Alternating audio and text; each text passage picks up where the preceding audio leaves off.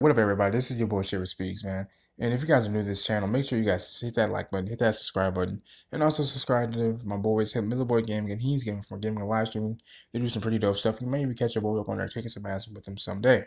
Okay, in this episode of Into the Badlands, Season 3, Episode 13, Black Lotus, White Rose, we get the history of my boy Sonny and the history of the Black Lotus somewhat, and its leader, Magnus, and his true intentions. We learned pretty much that Kanan, which is Sonny's sister, was actually kept alive, and in fact, she even said that Magnus actually saved her life. And he actually brought her salvation. Meanwhile, Sonny's like, well, BS.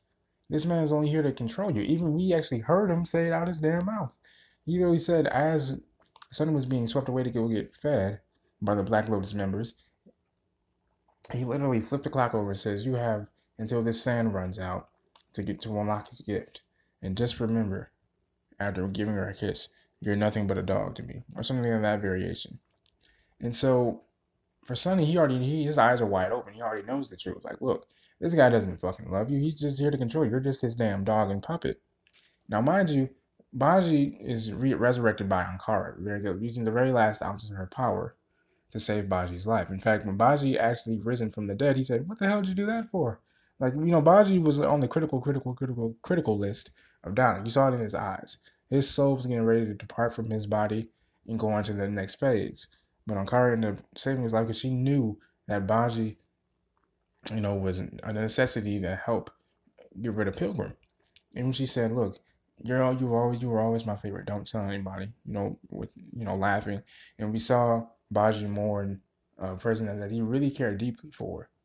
And so as this episode carried on, Kanan actually unlocked Sonny's memories and showed him, okay, this is where you grew up. This is how you lived. We saw a young Sonny and a young Pilgrim that we all know now is Torin training, and Sonny actually beat Pilgrim. And Kanan was like, "Wait, why are you so hard on it?" And then she got him ready for, the ceremony, which is where Sonny was gifted, and Pilgrim were both gifted the talisman of Azra, because Azra was actually a real place. In fact, Sonny was actually taken, and Sonny was taken. I'm sorry, excuse me. Sonny was actually taken and living on Azra. His father actually was a great warrior as well. We saw his father for the first time ever as well. And there was a small civilization of all these people in this community living in Azra. That is until, Sonny's father catches Magnus and his group, the very first Black Lotus. Now, Sonny's father didn't know who the hell they were. He said, "How the hell did you guys get past our defenses?" And so, he kills two of Magnus's people right in front of him. He doesn't phase Magnus. But for young Sonny, as Kanan put it, this was the day that your innocence was taken away. Sonny saw two men get killed right in front of him. Very, very, very, very bad stuff. And even his father, justified and said, "Listen, son, killing is a part of life. You're destined to be a killer." So that lets me know Sonny actually has a huge heart. He really was not, bred for killing. He really didn't want to kill. We even saw that when Magnus was actually his prisoner. His father even told him, "Look, you have until, this clock of sand runs out to confess, or you will die by my son's hand." And Sonny whipped out his damn sword. He was getting ready to kill Magnus, but he actually freed Magnus. And then I guess Magnus ended up actually killing his father because, Sonny was actually knocked out. Magnus pushed, Sonny into like this brick wall that was half broken, and he hit his head. And I guess Sonny never regained those memories after that. And we even see throughout the episode, as I'm gonna say next, we actually found out that the master is a true name. Her name is Ada. And in her passing, she showed Minerva where she grew up and how she unlocked her gift, and she realized and acknowledged, the hypocrisy that she was showing her own students. Here she was thinking that keeping these kids, up on a mountain in a temple was actually safe for them, but only keeping them a prisoner. She acknowledged her hypocrisy of doing so, and then even showed us a little bit more of how she actually came into her gift. You know, she was with her brothers, you know, picking fruit or whatnot.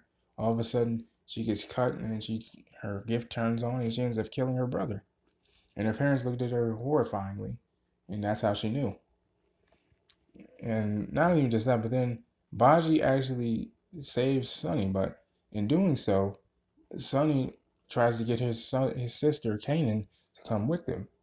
You know, at the first shot, he says, "Look, look. You can come. You don't have to live like this anymore. I need you. My Henry needs you. This world needs you. You don't have to be under Magnus's control anymore." And Magnus, being all high and mighty, says, "Really? That's not gonna work.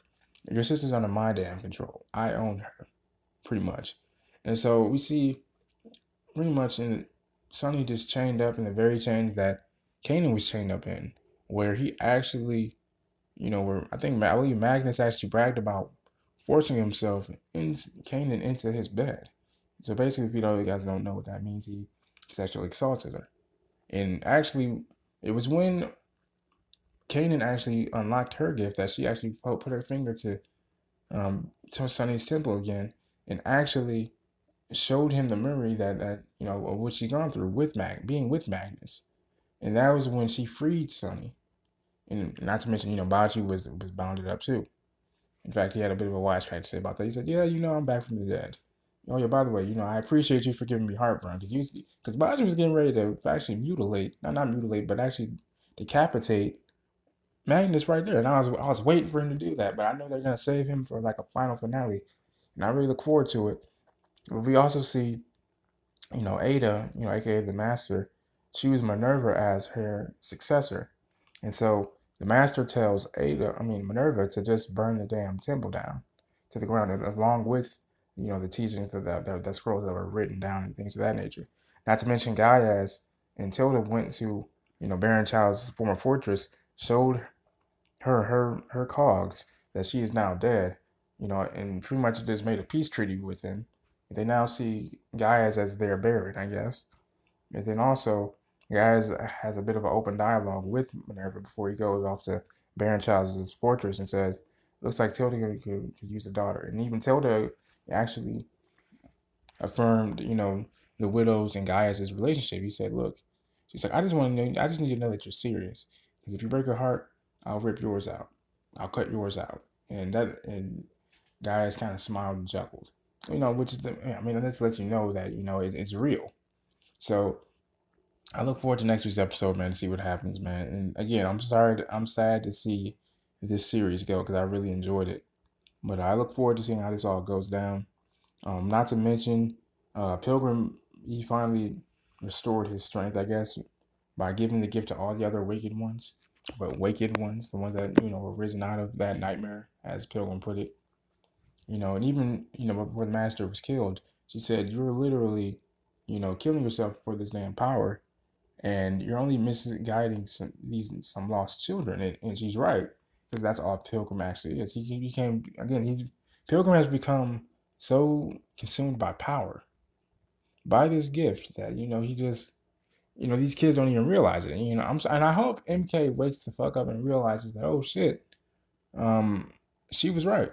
And I think something tells me that MK is gonna kind of regret his actions by standing by Pilgrim, because before, you know, as you know, the Master was dying, Pilgrim told MK very weakly, "You are now my one and only true son. You will forever stand by me," which now makes MK obligated to stand by Pilgrim. But then again, MK made his bed and now he's laying in it. But something tells me MK is not gonna go down with Pilgrim, and at least I hope not. I really don't. I really enjoyed his character being the good guy so far, and he plays a pretty good bad guy too, or I should just say neutral anti-hero guy too. So I look forward to seeing what happens, man. This has been your boy Sherry Speaks. Peace and love.